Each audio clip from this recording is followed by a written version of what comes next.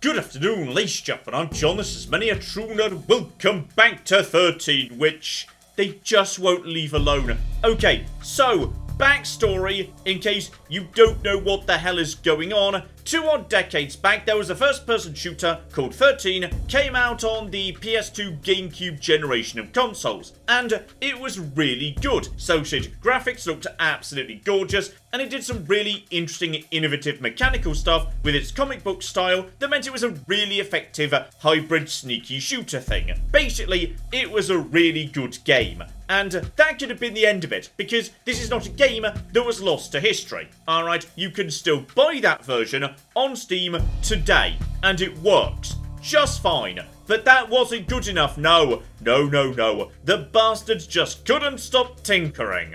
And so a year or two back we got 13 Remastered, and it was a disaster. Worse than the original in every way. Buggy, broken as anything, barely holding together, ugly as flip, AI was catastrophically dumb, terrible. And you think maybe, at that point, someone would be smart enough to say, you know what, let's just give up on this endeavour. There's already the original 13, we don't need to remaster it. But no, we're back again, because they decided to remake the remaster. Alright, thank God the original team wasn't allowed to do it, but instead, this has now been handed over to French developers Tower 5.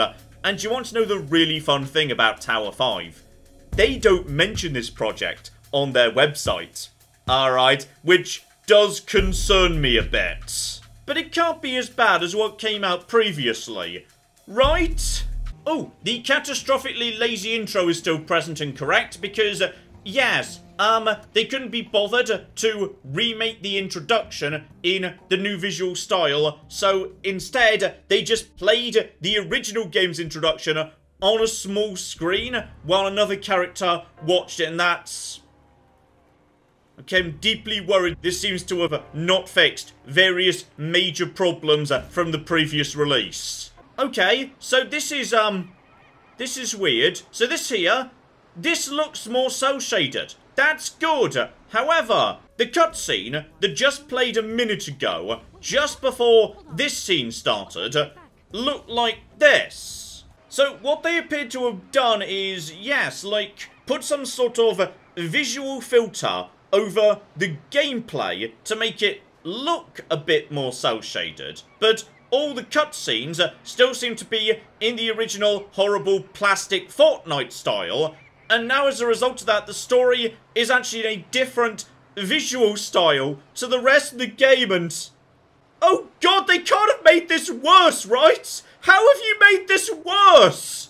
Oh, here's a fun touch, by the way, because you literally don't need to move from the starting point of the game to notice the whole thing breaking, which is, you can see the footsteps as she was running up to me. This is precisely where I started. Then these 2 footsteps here, where she bent down to help me get up, and then closer together footsteps walking away as a result of her walking over there, because here she was running, here she was walking. That's lovely. Whose footprints are these, game? Because she didn't go that far behind me, she ran up to me, helped me up and walked off, so the only other person is me. Which makes me think they're supposed to be my footprints, me walking up the beach to get to where I am now. Which means somebody put them on backwards. Okay, this is fine. Okay, bonus points, we got into the flashback. And the walls are actually solid walls I can't walk through, and the controls appear to be working. So, at the bare minimum, we are 1 step up from the original remaster. Like, that is pretty much the lowest bar we can set, but we have managed to surpass it. So, well done, I guess. Okay, time for some cocking murder by the looks of it. Just held myself to a gun. No, okay. How are we going to be doing with the enemies round here? Because the enemies were not good in the original. And buddy. Just hold still for a second. I need to check your death animation. Okay, that's better than the original. The frame rate didn't immediately crap out, and okay, in general, it seems to be running a lot smoother. Okay, they may have ironed out some little technical bits and pieces. At the absolute bare minimum, some of this stuff is a little bit better. I will say, though, the glass effect is really, really bloody weird. So, yeah, if you're looking out from a window, you've got this very peculiar effect right here. So take that out. Okay, yes, the glass is very weirdly frosted. I mean, I suppose they must have been given the brief. Hey, make a game look a bit more, you know, cel-shaded and whatnot. And I suppose they have, but I think they've done it by, yes, just applying visual filters to the whole thing. Excuse me, I see you over there. Okay, the test of any shooter. Get the shotgun, take it and find someone who is currently not full of bullets, fill them full of bullets, and then there we go. We'll be able to verify how good game is. Oh, I see. Hiding far away from my bloody shotgun, are you? But okay. It is running much... Oh, you're not out of shotgun range, though. Right, buddy. Buddy. Okay, now that feels better. Because he doesn't mysteriously drop to 5 frames a second when I shoot him. And, oh yeah, that's why this game was lovely. That sort of a beautiful cutaway comic book panel when enemies were shot in the head, dropping off things, etc, etc, etc. Okay, you know what? Screw it. It's time to find out how much I am just, you know, suffering from nostalgia and false memory syndrome. Let's get over to the original. This is the very original. You can buy this on... It actually looks better. It looks so much better. This is the original 13. You know how much I just bought this for? £1.24. You know how much they're charging for the new version? Over £20. And the glass genuinely looks better. And also, just in general, just how they made the glass so much worse. How? How have you done this? How have you made a game that looks worse than one from 2 decades ago twice? How have you done that? Right, get down to some enemies. Lovely over here. Spectacular. Okay, that had, like, no ammo. That was a mistake. But I do have the throwing knife, which is just hilarious. Because you get the... That was right in your penis. I'm really sorry. Down you go, buddy. Grab all of that. Be flipping beautiful. And... okay, hang on. Did they add an extra guy in down here?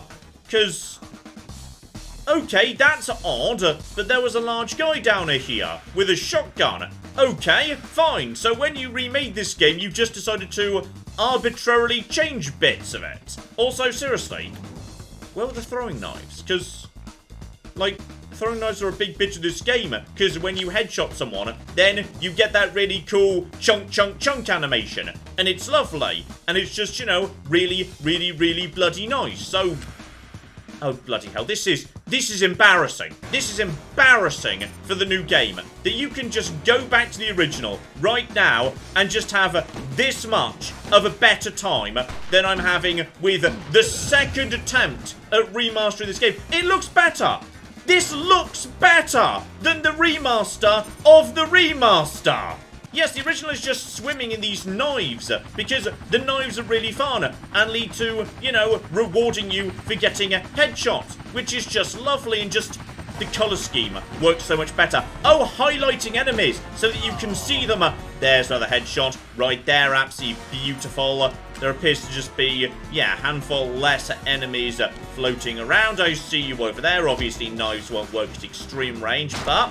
what might is, oh yeah, that's nice. That's nice over there. So, okay, bloody hell. They've actually failed to. There we go. Sorry, just let me reload for a second. Thank you. Nice, very good. Okay. So they've failed. They've completely 100% failed. Like, they've made a game that is technically less broken than their first attempt at remastering it. But... let's just say that's not really that much of an achievement. Also, super cute thing I'd never even known about 13 before, which is, if you just hang around in the level, the helicopter keeps coming back and dropping off more reinforcements. I never knew that, but that's really, really damn cool. Because obviously, yes, the helicopter is hunting you down and trying to kill you, so if you just wait long enough, it keeps coming back and... This is so embarrassing for everybody involved in this remaster. Just from start to finish. Like, both of them, I mean. Also, just look at the start screen of the original. Like, how much better that is. Where the panels come to life with the colours and the comic book written noises as you hover over them. That is so much nicer than the remake. Oh, and I'd forgotten something as well, which is the remake, despite being remade twice, still has less features in it than the original. Because if we just go over to multiplayer, in the original, you can take part in a bot challenge, where I can add up to 3 other bots into the game, and then take them on in a deathmatch, or team deathmatch, or capture the flag, or the hunt, or sabotage, or power-up. So 6 different game types, and the number of maps available is, yes, we got 1, 2, 3, 4, 5, 6, 7, 8, 9. Okay, so we've got a big old pile of maps, and Capture the Flag has its own distinct maps as well. 20 or so maps there, so a lot of content. I played a lot of this bot challenge when I had this original game on the GameCube. So let's go back over to the remake of the remaster. Oh, it's just awful by comparison. It's so flat and pointless and oh my goodness. If you just recreated the original screen, it would have been so much nicer and more dynamic. But okay, just stay focused. Try not to panic. Let's just go into local multiplayer. And guess what we got? We got deathmatch and we got team deathmatch. So we've lost Capture the Flag. We've lost 3 other bloody modes.